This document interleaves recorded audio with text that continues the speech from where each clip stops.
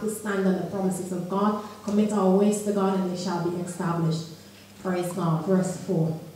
Again he said to me, prophesy to these bones, and say to them, O you dry bones, hear the word of the Lord. Praise God. So he had to put himself in the position to hear what God is saying. He knew the voice of God and not the voice of a stranger. And we have to follow the voice of God and not the voice of a stranger. And then he had to obey what God said. Praise God.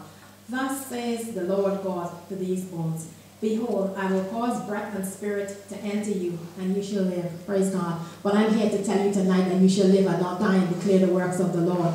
I don't know what diagnosis the doctor may have given you, but you shall live and not die and declare the works of the Lord. I'm here to tell you with long life will God satisfy you and show you his salvation.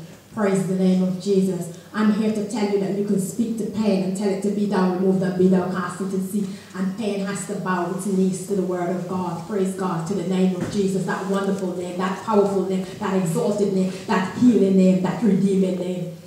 Praise God. It is the name above all names. Philippians 2 told us, how Jesus, he didn't worry about the equality. He stripped himself of all privileges. Praise God. And he just went to the cross for us, But after he had suffered all of that, now he's highly exalted and he's been given a name that is above every name. So after he went through the pain, praise God, after he went to hell, after every demon came upon him, every pain, every sickness, every infirmity, Isaiah 52 tells us it came to a point that Jesus was so afflicted, so many demons, so many horrible things that happened to him that he was not even recognized as a man. And if he had to go through so much for us, praise God, we will go through in this world, but be of good cheer.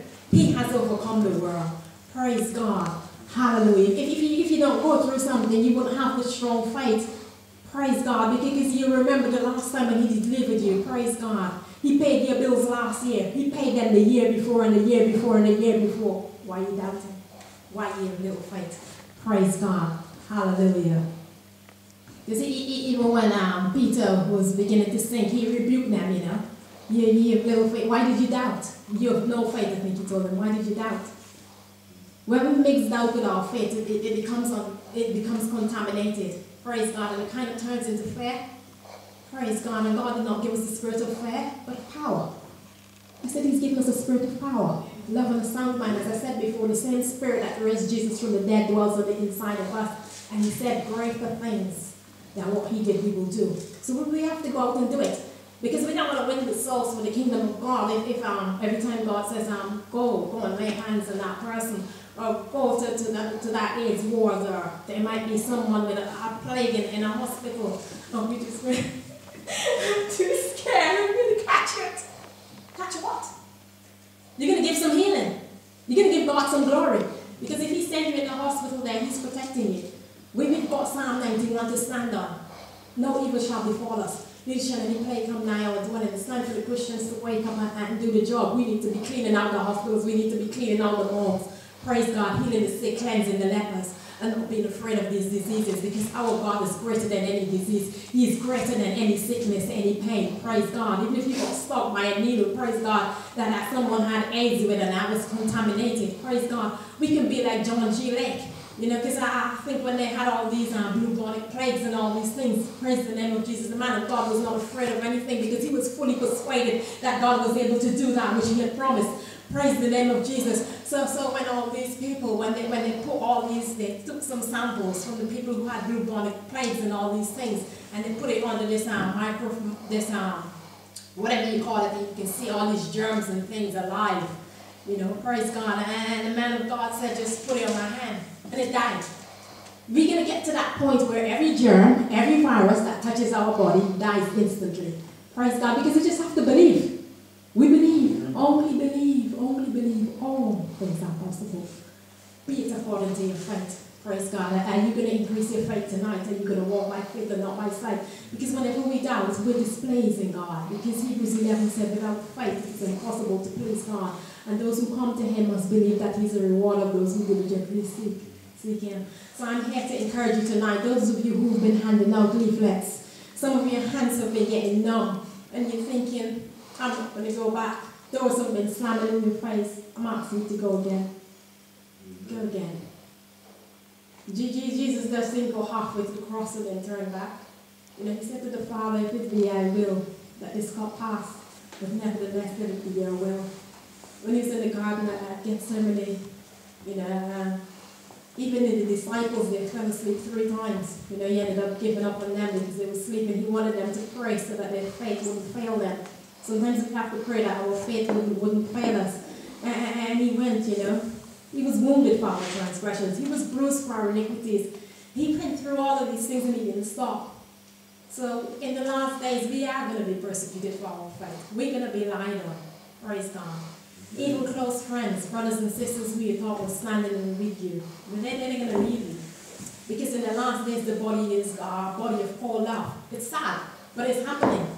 Praise God. So we have to stand on the promises of God, stand on our faith, and be faithful to Him like He was to us. Because those who endure to the end, you know, we will obtain the prize. We need to fight the good fight of faith. Praise God. Even Paul was at a time in his life when he wasn't sure whether to go or not. But then because the people needed him, he decided to stay a bit longer. We must be able to say, I've completed my course. I fought the good fight of faith. I finished my course. Praise God. And we need to finish it with joy. Praise the name of Jesus. So it's when we're cleaning up the hospitals and things like that, and laying hands on the sick and seeing them recover, and miracles following the church, that we're walking in so much love, that we're having like 3,000 people added to our meetings in a day, that we're not rushing God. Many people come to church, it's just rush. It's just routine. God is fed up with routine. Sometimes He wants to do a great work, but people are just, well, my husband, I have to go home and cook up 3 and so on. Be flexible for God. Change your schedule and line it up with God. Praise God. And if God says stay 5 minutes later, stay. Sometimes it might not make sense to you, but someone's life could be dependent on it. If God wakes you up and asks you to pray for someone, don't be selfish, pray. Many times it's a life and death situation, and we'll have to give an account to God. Praise God. Be led by the Holy Spirit. God might tell you to do some foolish things. Do it. Praise God, you know. Do it. Zachariah, he didn't believe God. God had to be kind to him by making him dumb for a few months, you know, until the child was born. Praise God. You know, because it is, sometimes God has to hide things from us because of our amount of unbelief and doubt. It would mess up the plans. So sometimes He can't reveal as many things as He wants to tell us, because it will blow your mind, because His thoughts and His plans towards us are thoughts of good thoughts. Praise God, to give our end the final outcome. Praise God. Hallelujah. I'll just wrap up. I don't even know how long I've been up here. Praise God. The sermon has gone in a completely, almost in a completely different way. I thank God, because we have to follow the leadership of the Holy Spirit. This is the word that you need now, because this word is coming straight from the throne of God. Praise the name of Jesus. I'm not just here just making stuff up. This is what God is saying. Praise the name of Jesus. Verse 5 as I begin to close. This is Ezekiel chapter 37, verse 5. Thus says the Lord God to those bones, behold, I will cause breath and spirit to enter you, and you shall live. So I say to you, you shall live and not die, and declare the works of the Lord. And with long life will God satisfy you and show you His salvation. Praise God. Hallelujah. So whatever it is, you know, if it looks like if your finances are drying up, I'm here to tell you God will supply all your needs according to His riches and glory by Christ Jesus. If it looks like if all your children are heading to hell, I'm here to tell you that they will be saved. Praise God. Because great is the peace of our children. They are taught of the Lord. Just keep on teaching. Keep on praying, you know. Luke 11, He says to seek and keep on seeking. Knock and keep on knocking. Ask and keep on asking. To everyone who asks, receive. To anyone who knocks, it will be open. Don't give up. God didn't give up on you. Don't give up on someone else. Who gives you the right to give up on someone? Don't condemn anyone. Once we're alive, there's hope. Praise God. And even there's hope after that, because some people might be a sinner and they might die, and God might use you. You might be the one who might raise them up. And then someone ministers to them and they can get saved. Praise God. So don't let's condemn people and write them off. Praise God. God didn't throw us away at the first sign of trouble. And we must not throw others away at the first sign of trouble. Keep on praying for them. Bless them with your words. The blessed is to speak well of others, or to speak well of something. Praise God. Just because Jesus cursed that fig tree, praise God. But we don't want to be going around cursing people. We want to bless them. Praise God. Because He said, with that fig tree, no one shall eat fruit thereof. You know, and from that day, you know, the next day when they came, about 12 hours later, Peter saw the fig tree that withered up. It had withered up instantly, but he didn't see it yet.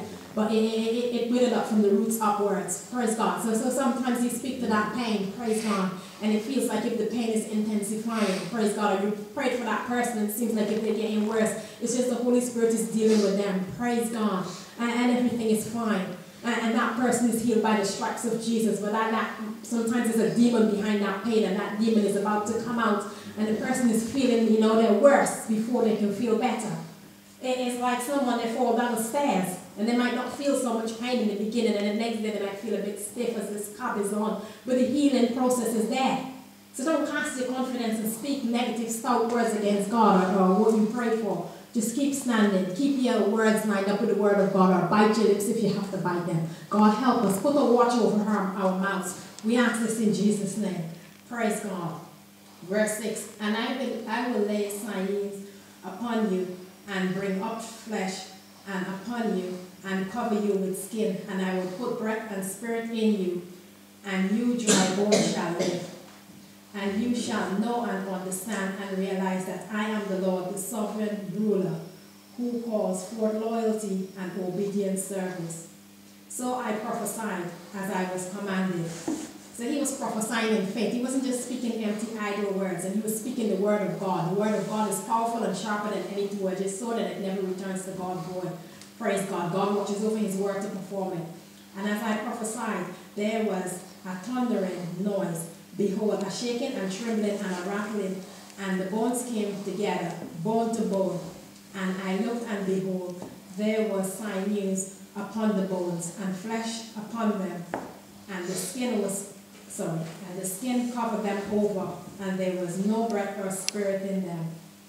Then said he to me, it's just like when Jesus created the man, he had to breathe the breath of life into them. He even breathed on his disciples at one stage. Praise God. And he said to me, prophesy to the breath and spirit, Son of man, and say to the breath of the spirit, thus says the God, come from the four winds, O breath and spirit, and breathe upon these slain, that they may live. So sometimes we need the Holy Spirit to breathe upon us. We need him to breathe in our governments. We need him to breathe upon our country. Praise God. All these laws that they're making up, we need the breath of life of God to breathe. Praise God. Hallelujah. So I prophesied as he commanded me, and the breath and spirit came into the bones, and they lived and stood up upon their feet, an exceedingly great host. Praise God. I think this will be the last verse. Then he said to me, Son of man, these bones are the whole house of Israel. Behold, they say, our bones are dried up, and our hope is lost. We are completely cut off. Just carry on with me. Our hope is not cut off, because once we are with God, we have hope. Therefore prophesy and say to them, thus says the Lord God, behold, I will open your graves and cause you to come up out of your graves, O my people, and I will bring you back home to the land of Israel. And you shall know that I am the Lord, your sovereign ruler, when I have opened your graves and caused you to come up out of your graves, O my people. And I shall put my spirit in you, and you shall live, and I shall place you in your land. Then you shall know, understand, and realize that I, the Lord, have spoken it and performed it, says the Lord. Praise God. So be encouraged. If God encourages you to go and raise someone from the dead, you go and do it. These are the last days, and we have to do the greater works. Praise God. Because if God says we'll do greater works than what he did, we have to believe him and go and do it. Signs and wonders is not just for the book of Acts. It's for us today. Because God is the same yesterday, today, and forever, and he never lies. Father, we just thank you for your wonderful word, God. We thank you that it came forth with power, might, and authority. We thank you that our faith has been built up to a new level, God. And I pray that you will help us to use our faith, God, and to walk in love, because faith worketh by love. Praise God. And that we will just do what you tell us to do, that we will not be selfish and think if you send us into a hospital that has plagues, that we will be afraid to go in, because someone's life may be dependent on us, God. Let us do your work, God. Help us to heal the sick, cleanse the lepers, and raise the dead. And freely as we receive your gifts, God, help us to freely give, God. And the gifts not to be used to show off, but for your glory, for your excellence. And we thank you and we praise you for it. In the wonderful, precious, and perfect name we pray. Amen. Amen. Amen.